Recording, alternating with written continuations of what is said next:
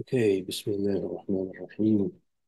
So this video, I suppose, is a sequel, in a sense, to the ontology of games, which I made previously, which people seem to quite enjoy. Building upon that, I want to take a lot of the content, a lot of the really the fundamental vision that I presented there regarding what games represent, ontologically speaking.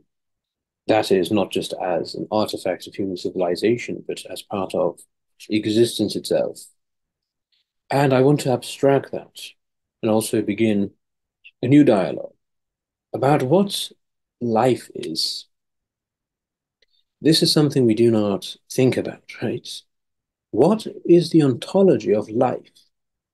What does our 70-year span on Earth actually mean in terms of existence? Is this a mere blip inside of the long span of existence? Well, it's not a very adequate answer because how did it start to begin with? Where does the actual stream of consciousness start? How does it start? Whatever starts should come to an end. Okay, but what does that start end interval actually mean in existence? And this relates to, well, what is the fundamental purpose of life? And how would we possibly find that out? And this is what I touched upon in that video, that if we understand life as a game, actually makes a lot of sense. A quick summary of that video is just to say that, well, any game, even a complex one like something like Minecraft, ultimately is an emanation, a simulation, a holographic projection from some source code. And relatively speaking, the source code is infinitely more simple than the actual end product. It's a finite set of strings, and it produces a lot of complexity. Now, this idea is the reason why we can do this with games, we can make Minecraft, whatever, is because this idea that there's a mathematical code which generates something bigger. In fact, that whatever is, whatever exists, has been generated by some source code. The reason why this makes sense is because the universe itself is based upon this principle. Everything in the universe has an underlying code, right? Like the mathematical laws which govern physics. Light itself is a simulation which is generated by, we might say, Maxwell's equations. These lines of code which in the matrix of the universe, which is generating this phenomenon of light. And so for everything, there's a code. There's an archetype, to use a profound word. There's a logos, an archetypal reality. And that's what the word of God means. This idea, this biblical idea that God speaks things into existence. God says be, and it is. Right? We say in Python or whatever, I put in a code, I say be, I say run, the code runs, and boom, you get the actual program, the actual simulation. It's a metaphysical principle.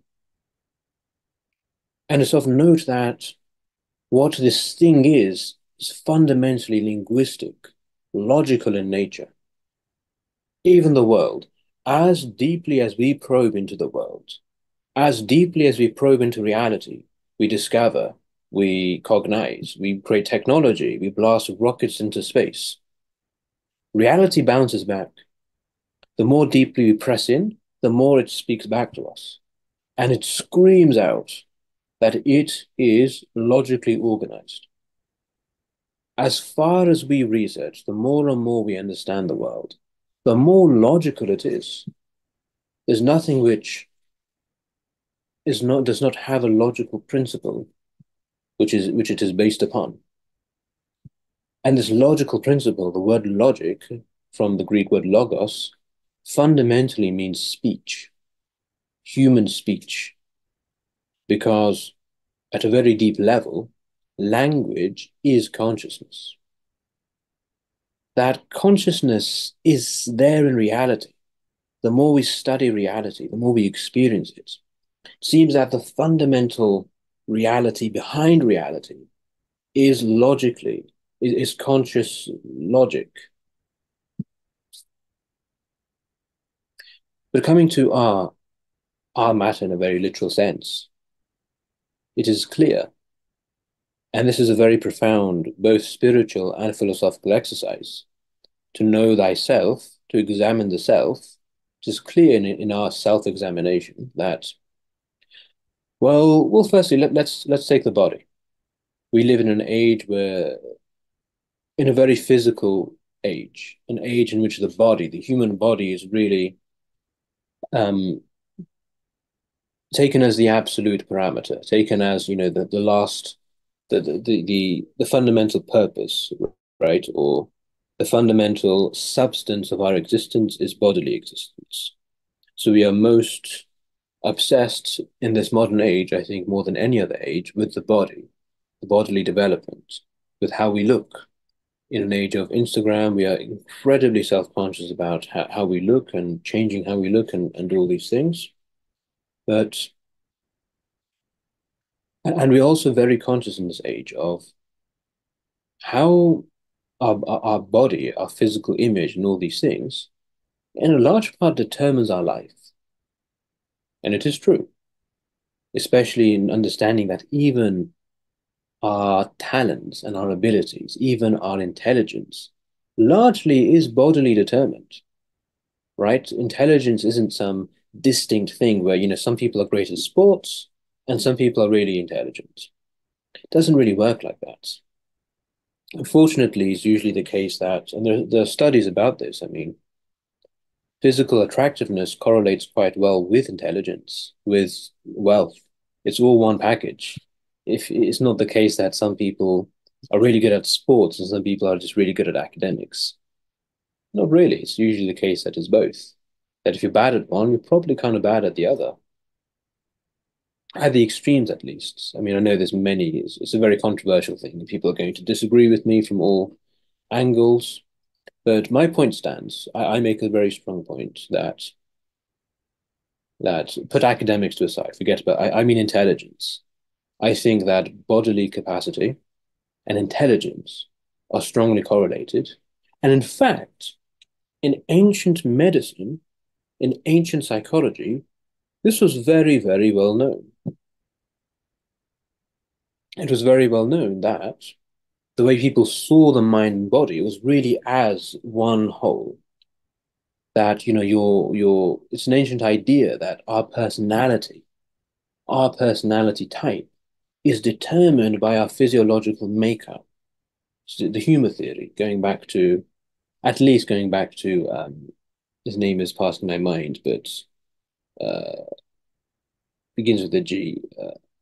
Galen, right? The ancient physiologist Galen. I think even before him, it goes probably to the Greeks and before that. That we have everything is made of fire, air, water, earth. There's these logical archetypes of source code in various combinations and proportions. In the body, those manifest as four basic substances. I think it's blood, mucus, black and yellow bile.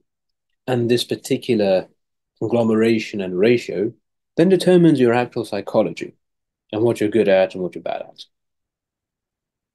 In short, I mean, it's an ancient idea, but most profoundly, like most pointedly, in the modern age, we are very obsessed with the idea of how our life and how we are determined by our genetics, how there's a predetermined factor, the idea of privilege, right? Whatever privilege, that we inherit a privilege and that we are largely determined by that.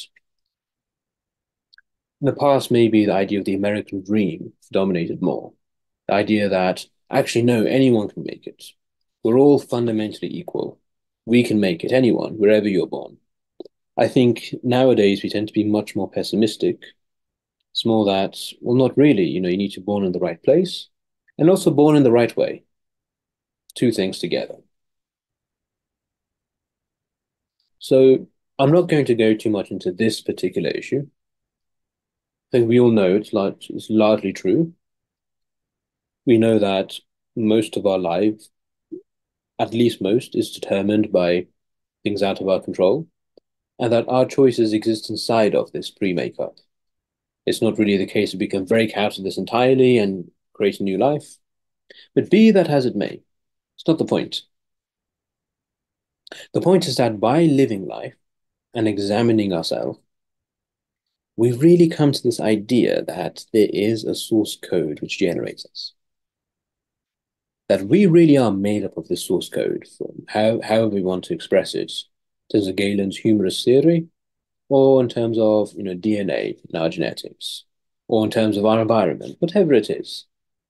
That's not the point. The point is that there's a fundamental principle which is generating us, generating our body and our mind and our psychology and our makeup and our career choices and all these things. That our life is an emanation of this basic source code. What we know now, and what should be clear, is that this basic source code, whatever it is, actually doesn't change a lot. The richest and the poorest person fundamentally are not too dissimilar. What makes these profound changes, and there's a great diversity in the world. You have, 4-foot pygmies in Africa and 7-foot strongmen in Iceland. You have Einsteins and you have people who are mentally handicapped. This profound variation in the human spectrum emerges from the most minute changes in the source code. That makes sense. If I go into a game and I change one line of code, we understand that it's going to ripple down and create a huge change in the simulation. Now let's abstract. By doing this investigation, we begin to understand what life is. It's true. This life, this world, right, the dunya, it fundamentally is determined by a code out of our control. We can't change that. We can't really change how and where we were born, how we look, how intelligent we are, what talents we have.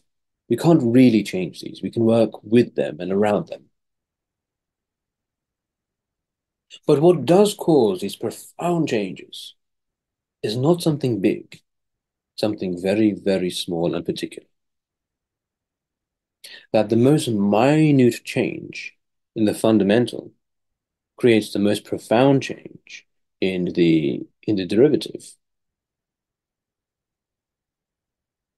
All things around us, cosmic, human, societal, galactic, macrocosmic and microcosmic, quantum and cosmic, all things develop in stages.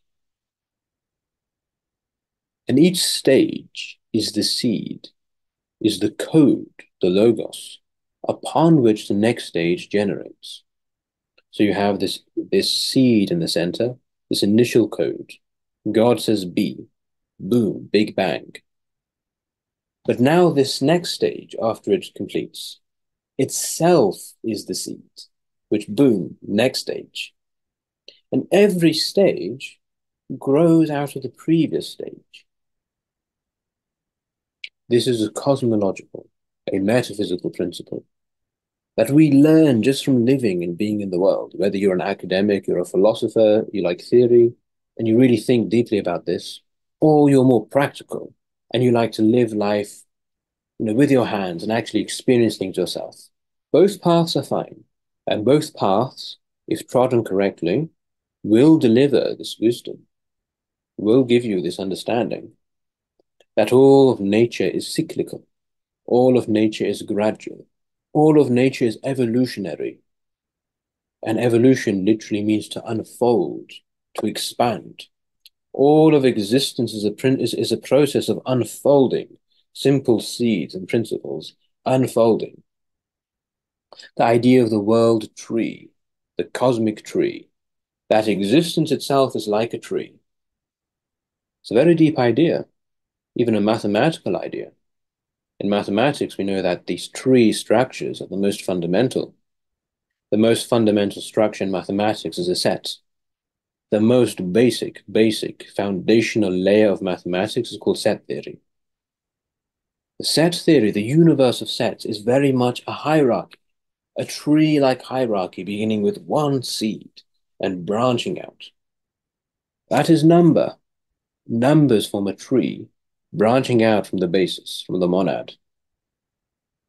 We know this from everything around us. At every level of existence, we know this. Now, apply this to life. What then and wherefore is our life in the world? الحياة الدنيا. What does it mean? If we simply learn from all of this, and I think this is very much a Socratic argument. Socrates made this argument in, I believe, the Phaedo, where he simply looks upon the very patterns of nature.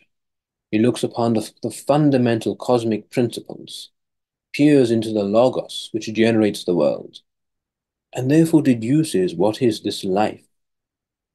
That even as we came out from a seed, even as this life, with all its complexity, with all of its terrors and grief, and also its felicity and its great happiness and wonder that it brings us, at all the great diversity of humanity, that all the colors of the spectrum, all the many different bodies and shapes and minds and personalities and great civilizations and wars and harmonies, all grows out of but a simple seed.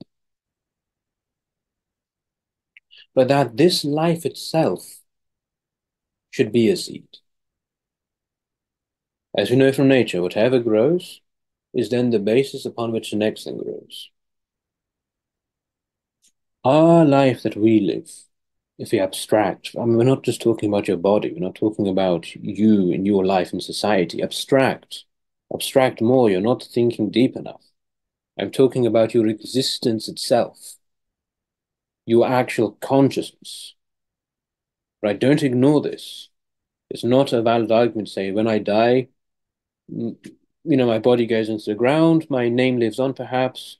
Yes, this makes sense, right? The new generation learns from the old generation and society continues in a cycle.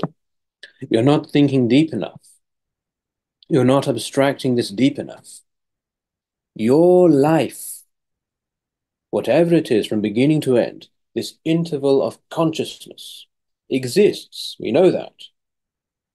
This existence, consciousness, your consciousness, not insofar as it relates to society, not as it relates to the world, your consciousness as it relates to you, to your soul and spirit, as we would say, right? To your fundamental essence and nature. This itself must be a seed, an egg, which cracks open and from which the next level emerges.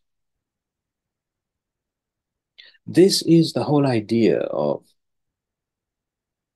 life after death. Life after death, it means exactly the same thing as it does now. This life is a life after death. In fact, there's a very profound quote, verse from the Quran, which I would have liked to bring in, but I didn't put it in the slides, so I won't. But it's الذي خلق الموت والحياة ليبلوكم. He who created death and created life, so to test you. Death comes before life. Death is not the absence of life. Maut. It's not the absence of life. Death is the source code which generates life. This is the ontological reality of death. Death is the name of that source code which generates your life. That's why you're right. I was dead and now I'm alive. Exactly. The game was dead, it was a black screen, and it came to life because that black screen was the source code. which generates the simulation. You are just witnessing the simulation. Your life at the moment is you witnessing the stream of consciousness which flows out from this fundamental principle, this seed. And this stream of consciousness itself is the seed which is going to create the next stream of consciousness. This is what all of this means put together, very simply. And this is the last scene from 2001, The Space Odyssey.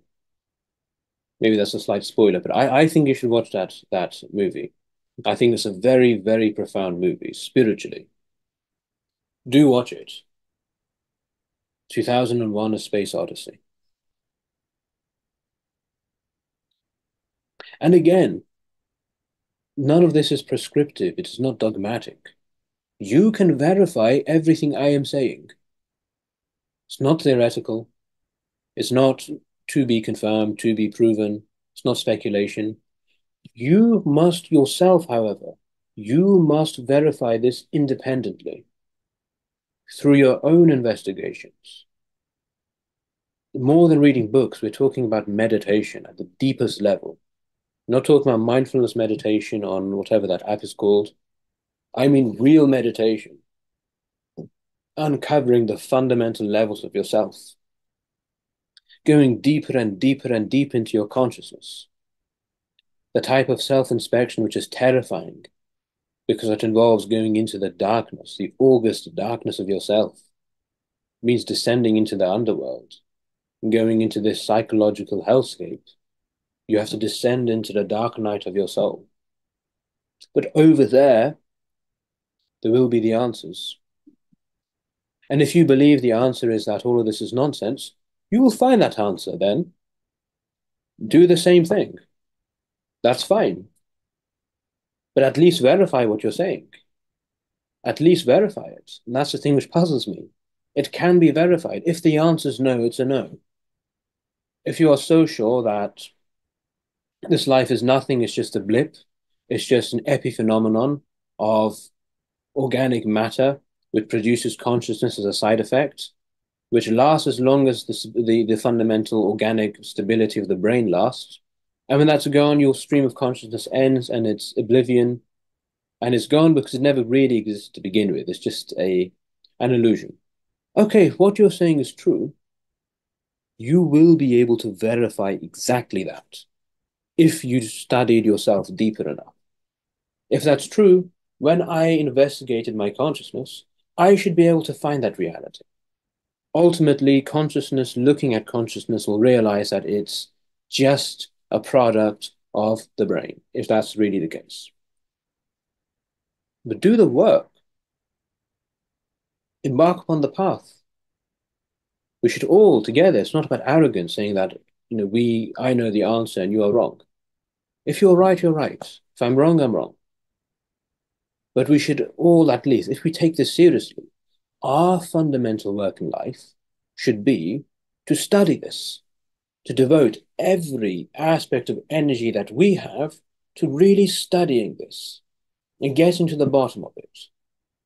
What is life and what is death? So let me leave this video there. This is an introduction to the ontology of life. We will revisit this many times over and go deeper and deeper. But as always, I encourage your insights, your comments. Do let me know. If you disagree, I completely welcome your disagreement. I would love to hear it. And let's leave this there, and I look forward to seeing you all next time. Assalamu alaikum.